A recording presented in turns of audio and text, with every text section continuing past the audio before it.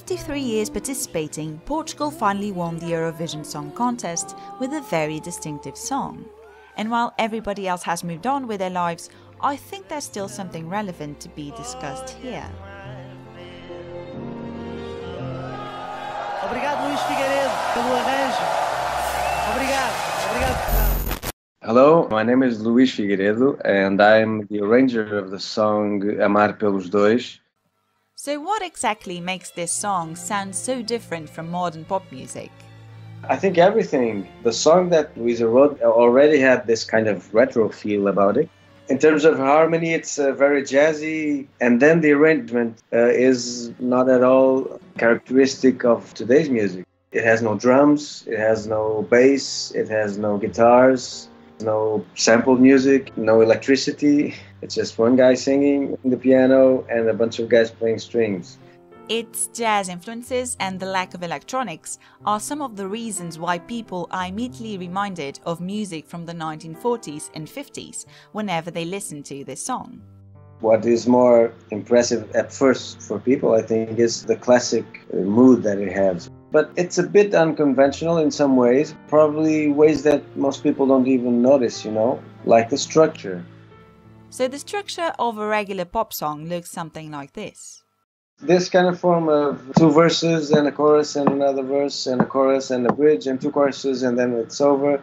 It's kind of a pop formula.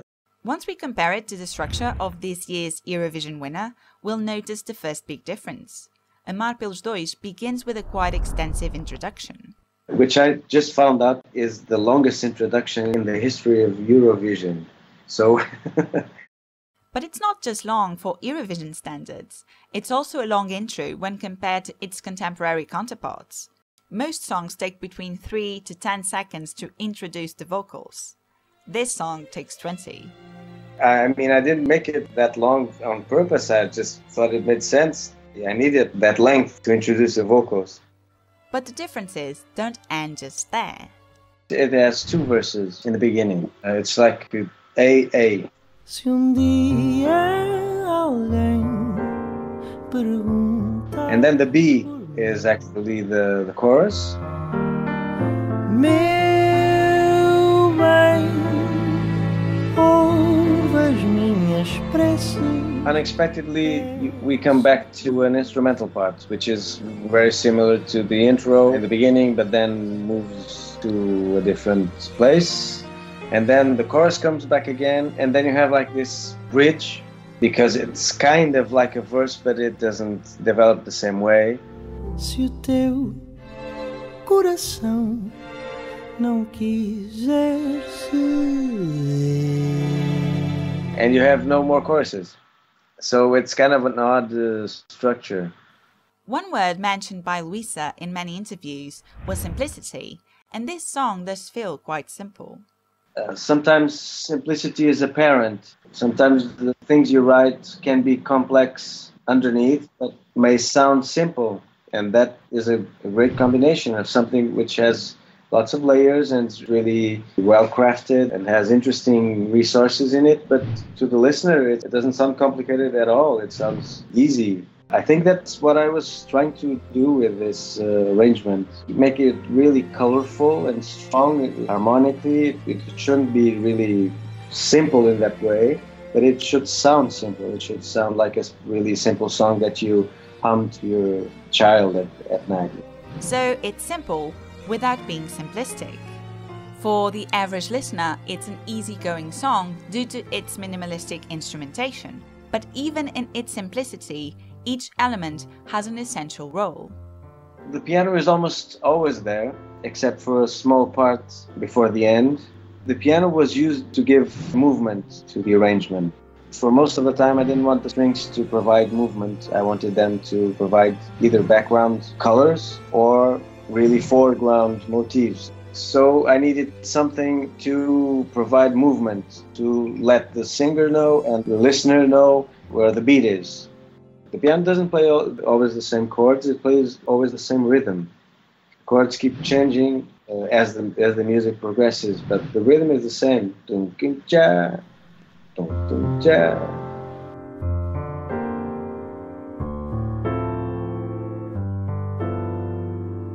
And then there's that one section where there's only strings and vocals.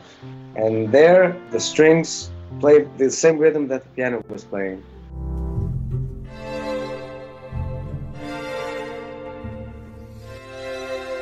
Which makes it, continuous, so nothing is lost in terms of beat, in terms of time.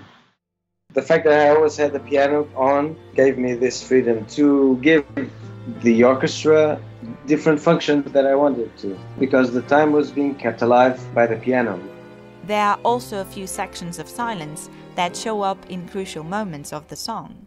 In the end of that section where the vocals are left alone with the strings, it ends with something we call a fermata. It's a suspension, and so we need to breathe, both physically the singer needs to breathe, and also symbolically music needs to breathe before it starts a new stage. Do que virá depois, o meu coração. Music is the effect you can create against silence. So if you never get silence, how can you appreciate the effect of the sound you're creating? Amar Pelos Dois got an historical victory at the Eurovision Song Contest. It showed up on the top sales in several European countries, and there are thousands of covers on the internet. It became incredibly popular, even though it's nothing like what people would consider pop today. Music is not fireworks. Music is feeling. Salvador's statement after his win at the Eurovision was controversial. We live in a world of disposable music, fast food music without any content. But he's right. Corporate music is manufactured just like a burger at a big fast food restaurant. So instead of having a melody writer and a lyric writer sitting around a piano banging out a song and then having production added later, the production comes first because you can make a lot more songs that way. The machine can make 30 tracks at once and get 30 songs in the time that would have taken to make 1 or 2 songs in the past, and maybe 28 of those songs is bad, but 2 of them might be really good, and the percentage of 2 out of 28 is worth doing it that way. So we've gone from some sort of artisanal version in the workshop to a more truly industrialized version. That's right, it's industrialized. Not to mention that it's incredibly expensive to promote music to a huge audience. So record companies minimize risks by sticking with songs they already know will sell, which translates to lower risk music with familiar patterns and almost identical beats, which in turn contributes to many pop hits sounding the same. This kind of Western contemporary music is really poor in probably every aspect of music you can think of. The melody, the harmony, the rhythm. Most people would say that it's about rhythm, but if it's really about rhythm, it should be more diverse in rhythm. The fact that it has a strong beat doesn't mean it's about rhythm, because there are so many rhythmic possibilities. Many of these songs have the same beat over and over again and over and over again. It's the same resources. Corporate music has become incredibly formulaic because the industry believes they wouldn't be as commercially successful otherwise.